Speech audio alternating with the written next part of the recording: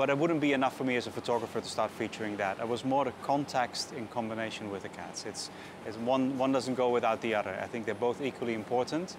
It's the cat specifically in that type of store situation where it gets a little bit, well, it's a traditional store for starters. It's also quite of interestingly chaotic and messy and timeless in a way. So I thought it was quite interesting to have the cat sitting in the midst of all that. And I was surprised how many of these cats are in stores in Hong Kong.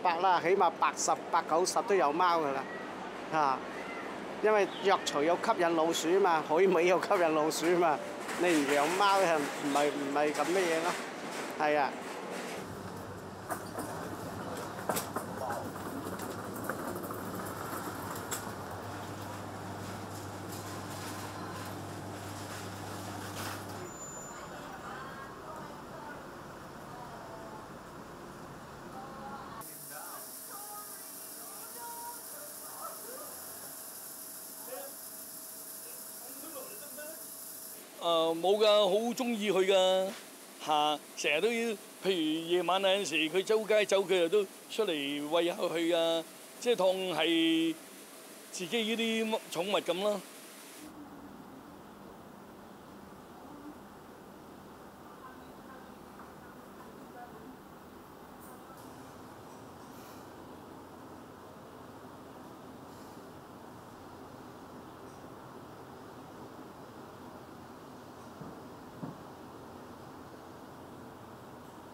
Your position, and also later when cropping, I make sure that, for example, this line, I like it when it runs exactly to this. I think this also is very Hong Kong. It's got very straight, all the straight lines.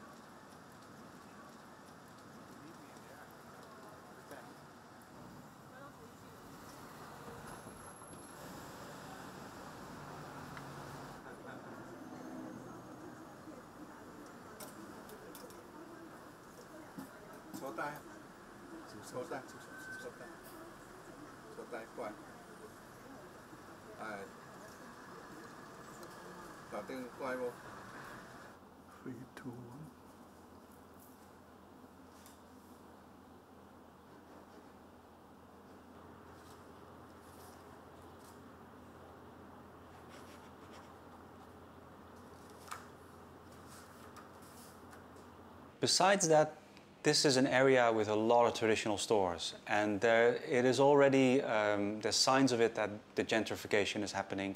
Coffee shops are taking its place, boutiques are moving in, galleries are moving in. It's becoming a trendy neighborhood, and this kind of trade may move somewhere else or might totally disappear. So I wanted to capture that for future generations. The photos are actually quite timeless in a way. They don't really show that it's 2016 in most of them. It could have been taken 30 years ago. So there's something to it that captures the Hong Kong heritage, and I think that there's something that I wanted to reveal there.